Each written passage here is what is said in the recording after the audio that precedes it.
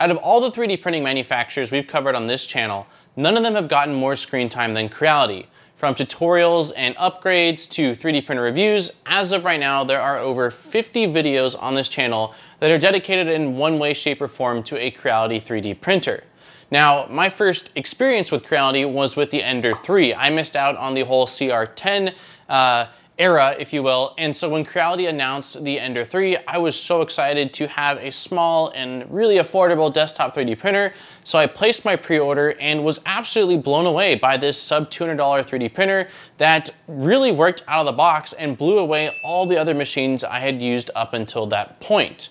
There is no denying the fact that if you look around at the low-cost budget 3D printers that are on the market today, many of them were either heavily influenced by the Ender 3 or one of Creality's printers, or in some instances are even blatant copies of some of their machines. Over the years, Creality has released a ton of 3D printers, and that's not an exaggeration. If you go back and look, they really have released an insane amount of machines and revisions of revisions of revisions, and some of these 3D printers have gained immense popularity while other ones were sort of released and just either forgotten about or didn't get much attention. And although Creality has certainly focused primarily on the FDM space, and that's where they get their roots from, over the last couple of years they have started to push into the resin space. And up until just recently, I hadn't gotten a chance to play around with any of their resin printers, and all I had seen were either other creators' videos online or maybe some different articles that I had read. A couple of months ago, Creality reached out to me asking if I wanted to test out their Halot One, which is their latest brand new 3D printer to the market. And having been a huge fan of their printers, their FDM printers for some time, I was really excited to see what their resin printers were all about. And so over the last couple of weeks, I've been playing around with the Halot One, putting it through its paces, doing a bit of printing and playing around with the machine. And so in today's video, we are going to cover the Halot One. We'll go over the printer's specs. We'll go over what setup and calibration look like. Of course, I'll show you guys what print quality looks like off this machine. And then I will give you guys my final opinion and conclusion on this machine. There is an absolute ton to cover, so without further ado, let's get right into today's video.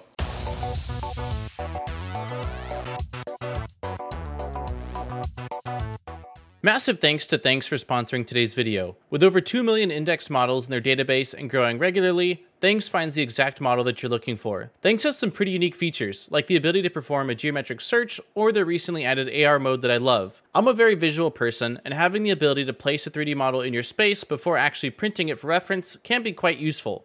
Also, it's a lot of fun and can make for some great photos. There are also great collaboration functionality baked right in, like the ability to create a private team for working on projects, where you can keep track of things like different model versions as well as revisions. You also have the ability to follow a user's project, which is great for any that are actively being updated. Thangs has been developing new features for their site constantly, and I'm really looking forward to seeing this platform continue to expand. Links will be in the description so that you can find out more and check out Thangs for yourself. Kicking it off, let's first run through the specs of the Halot One. The Halot One is an MSLA resin printer with a build volume of 127 by 80 by 160 millimeters. It features a 6-inch 2K monochrome screen, which will give you an XY resolution of roughly 50 microns. Although monochrome screens have certainly become a standard, and I think any 3D printing manufacturer releasing a printer without one is a bit silly at this point, I do want to state just how much I love monochrome screens for their ability to have a much longer lifespan, as well as their ability to print much quicker. With standard resins on a monochrome screen, you should be able to print each layer of, let's say, 50 microns at roughly 2 or 3 seconds. The build plate on the Halot One has a slant on the top to keep resin from building up. It rides up and down on a single lead screw and a linear rail.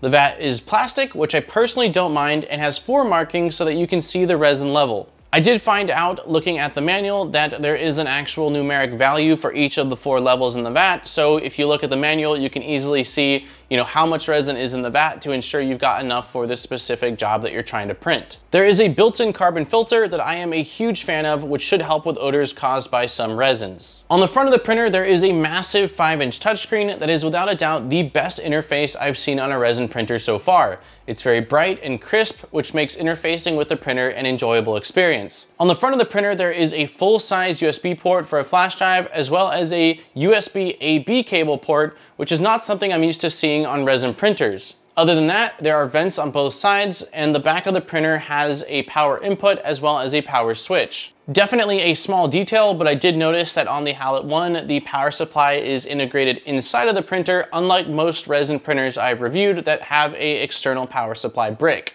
Internally, the Halot One has a 32-bit Creality branded board with an M4 processor and integrated Wi-Fi. They also state that they have a unique light technology that allows for high precision and uniformity in the UV distribution. To be perfectly honest with you, I've reviewed quite a few resin 3D printers claiming that they've got some sort of uniqueness to their UV light source, and I have never had an issue with the UV light source on any of the resin printers I've used, so I doubt this is something that will actually be reflectable in your printing. The Halot One showed up packaged very nicely and was encased in a thick foam. The acrylic top was also wrapped independently, so that way if there was any sort of vibrations, it would prevent scratching on that clear acrylic case. There was no resin included with the printer, but that has sort of become a standard with these small machines. The Halot One did come with a user manual booklet, as well as a PDF on the flash drive, and even a video to get you up and running, so definitely a thumbs up for that. Setup was similar to any resin printer, which consisted of removing screen protectors, attaching the build plate, and securing the vat. When I got to the point where I would normally loosen the build plate to go ahead and level it against the LCD screen, I saw a little note on the bottom of the user manual saying that the bed was actually factory calibrated or factory leveled. And it did say that if it needed to be re-leveled due to transit, that you could, and showed you how to do that. But I didn't really know how to know whether it had been lodged or dislodged during transit, so I decided, hey, if they say they factory leveled it, let's go ahead and give it a run and see what happens. With that being said, I do want to state that I do not recommend doing that, because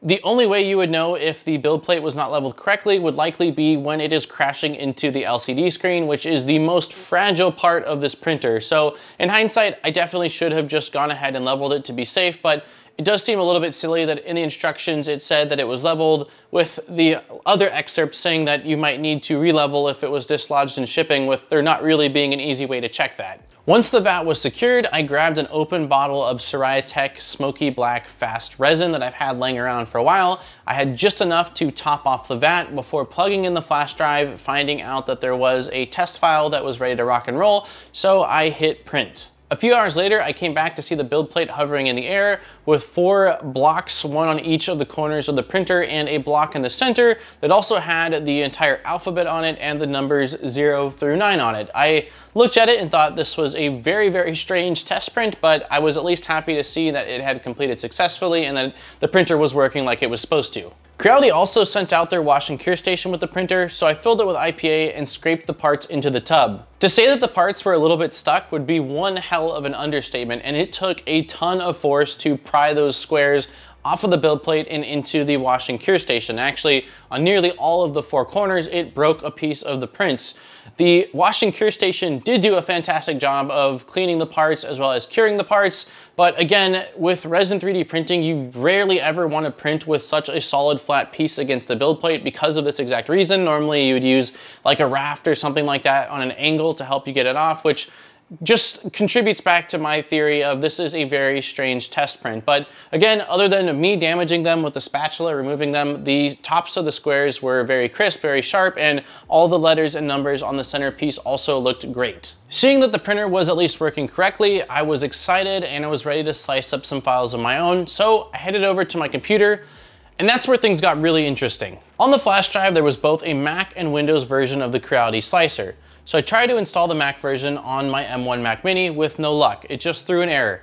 Thinking it could be related to the actual M1 chip, I also tried it on my Intel-based MacBook and got the exact same error. After doing a bit of searching online and not being able to find a Mac version hosted on their website, I decided to bust out the Windows laptop and install the Windows version of the Creality slicer, which did install successfully. Opening up the software, I was very surprised to not see any place to enter things like resin profiles or settings. The Halot One has a menu built into the printer, which allows you to adjust burn-in layers and layer times, which is not something that I've seen before. I'm not sure whether I like this more or less than doing it from the computer like I'm used to, but it's definitely something that is unique. For the first print, I decided to go with the Catalyst from Chaos Cortec. I remember seeing them model this some time ago and thought it would look great in this black resin. So I did the usual, which is scale the model, position the model, hollow the model, and add holes and finally supports. The Creality software did do all of these tasks, but they were quite limited compared to Chit2Box and Lychee Slicer, and I could definitely tell that performance was not as tuned. I had connected the Halot One to my local Wi-Fi, and when I sliced up the file, I saw there was an option to print over Wi-Fi, and it just required the printer's IP. So I went over to the printer to see if I could find the IP anywhere on there. I checked every single menu 3 different times with no luck. So I went ahead and saved the file to the flash drive and plugged it into the printer. And one thing I noticed that I actually did really like was that when you plug a file into the printer on the flash drive, there's actually enough memory on this printer to hold one file, and that is the current file you are printing. So when you select the file on your flash drive, it'll actually copy it over to the local storage on the printer, which is rad because afterwards you can pull out the flash drive and you don't have to worry about bumping the flash drive or maybe something going wrong with the flash drive when you're printing out the file. So once the file was copied over, I went ahead and hit print. I stepped away for some hours and came back to a bed that was hovering in the air, still printing, but there was absolutely nothing on the plate. So I stopped the print, I put some gloves on, and I checked inside the vat and found that the raft or the bottom of this print was stuck to the inside of the vat. So I went ahead and killed the print, removed the vat, got the part that was stuck out of the vat, and I went ahead and leveled the bed, which, you know, hindsight, I said that I probably should have just done initially. Once I had the bed leveled, I put the vat back on and hit print again on the exact same file. And I let it print for probably about an hour and a half and figured it would be a good time to go ahead and check to see whether this print was actually succeeding before I waited more hours to find out that maybe it had failed. So I went ahead and hit pause on the printer and was shocked to see that when you hit pause on this printer, it definitely pauses the print, but the bed stays completely stationary. It doesn't lift up like every other printer I've ever used. It just stays wherever it's currently at. So in this instance, it did nothing for me, and I couldn't actually tell whether my part was failing or whether it was printing successfully. Disappointed with this, I did go ahead and hit resume and step away from the printer for a couple of hours to return to the printer and see that the bed was once again floating above the vat, still printing, but there was nothing on the build plate. At this point, I was a little bit frustrated. I've done quite a bit of resin 3D printing, and having especially the successful initial test print, I went ahead and turned my attention now to the Creality Slicer. Looking at my sliced file in the Creality software, I was easily able to see what the issue was. When I had added supports and hit slice, it actually raised the print away from the raft and left a gap between where the raft ends and where the supports begin. And I tried to replicate this, and every time with every model that I imported, if I added supports and hit slice, it would lift it up and it would leave that gap in between where the raft was and the supports were.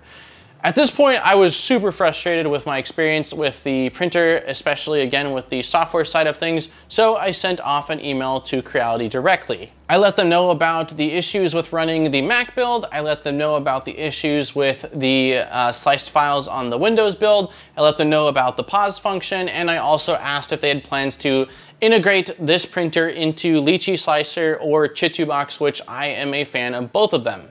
While waiting for a response, I went ahead and imported the model into Chit2Box and did all the prep work in there. So I did the scaling, the positioning, the hollowing, the hole digging, the support generation. So I exported that completely finished STL, then dragged it back over into the Creality box slicer, just used that to slice that model, and then I plugged it back in and hit print. And third time was the charm. With the Creality software having to do nothing but just slicing the file, the print did turn out awesome, and the quality or the resolution that this printer was able to achieve was fantastic, but again, it took a hell of a lot to get to this point. So Creality did actually respond within about 24 hours, and they did send me an updated version of the software. It was just the Windows version, there was no Mac version, and upon digging on the Facebook group for this printer, it seems like the Mac version actually does not exist as of now.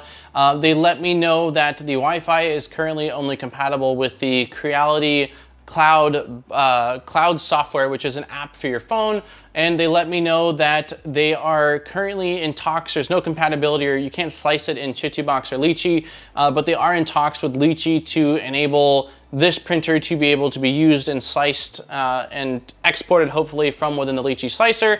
And then regarding the bed and the bed pausing and not going all the way up, I didn't really understand their explanation. They said to me that it had something to do with not wanting the part to be overexposed while printing, but I I don't know, again, if it was something that was just misunderstood, but I've had every single resin printer pause and raise up to the top and never had an issue before. So I still think that whoever signed off on that, whoever thought that was a good idea, it's not. And it's definitely something that I hope that they patch in a future firmware upgrade. The updated software took me from what I didn't realize was alpha software to a beta software, and the beta software at least was able to do the supports where it didn't create that gap, making every single print fail, so I was able to start finally slicing files and printing them from within their slicer. Over on Thangs, I found an account belonging to MZ4250 that had some awesome miniatures that I began to print out.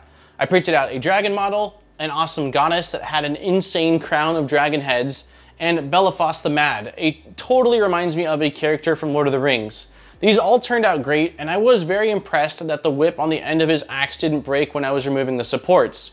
The slicer still was very limiting, but I was at least happy to have successful prints now that we're looking great. The wash station continued to do a great job, and I do like that you have a ton of options for wash and cure times as well as speeds for the rotation. I did leave the speeds on quick, which looked absolutely insane as the parts spun around, but each time they came out beautifully clean and cured. At this point, I had used up all the smoky black resin on my failures and my successes, so I cleaned out the vat and I filled it with Tech's creamy fast resin. So I did want to test out the Wi-Fi, and I did go ahead and download the Creality app, which ended up being another disappointing experience. You should be able to click the pair button in the app and then go to the QR code that is displayed on the printer, scan the QR code, and the two would pair with each other. But every time I did that, the app told me that the printer needed to be on the network and to check that. And I had confirmed on more than one occasion that this printer was indeed connected to my Wi-Fi network, and for whatever reason, the app was not able to connect to the printer. Looking at the instruction manual, it actually looked like you might need to buy Creality's $20 Creality Cloud box to be able to get it to work on this, which made no sense to me because there is built-in Wi-Fi. So once again, I headed over to the Creality Facebook group for this printer and discovered that the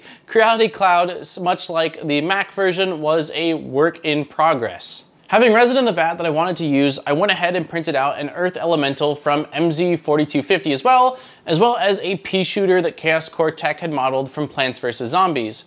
I did notice that the hollow function was not working correctly in the Creality slicer with the Plants vs. Zombie model, so I had to hop over to Chitubox for that as well. This was my first time using the creamy resin, and it is a really good flesh tone resin. Both prints turned out great, and I was really happy with the end results and the quality that the machine was able to output. So, I like to consider myself a fairly positive person, and definitely more of a glass half full type of person in the way I look at things, but there's really no way to sugarcoat how disappointing of an experience my time has been with the Halot One printer, especially with the software and kind of firmware side of things. Now, I've seen many times Joel telling the 3D printing nerd as well as Angus talk about what it's like to be a beta tester for a product, and I don't think I ever really got to experience that until now. When Creality reached out to me about the Halot One, there was absolutely zero mention that this was not a completed printer or that there were things that were still being finished or things that were in beta. And as of right now, you can go on Creality's website and actually pre-order this machine in the United States for $260, which to me I just don't think is right. The printer hardware-wise, with the exception of the bed that doesn't lift up when paused and the fans being a little bit louder than some of the other resin printers I've tested, is actually quite solid. And I still stand by the fact that I love the 5-inch touchscreen on the front of this printer, and I think that it is one of the best that I've seen on a resin printer so far. But what good is solid hardware when the software gives you an experience like this? One of the pro features of this printer was the fact that it had Wi-Fi, and I was really excited to be able to use that Wi-Fi, but as of right now, other than you being able to connect to Wi-Fi on the printer itself, you can't actually do anything with it. You can't send files from the slicer, and you can't use the cloud software because it is still in development. My current recommended workflow for this printer is to take your model into Chitubox or the Lychee software, do all of your model preparation, export the STL, import it into the Creality software just to slice it up because they've got their own file formatting, and then go ahead and print it, which just isn't something that you should have to do and is really a sort of tedious process in my mind.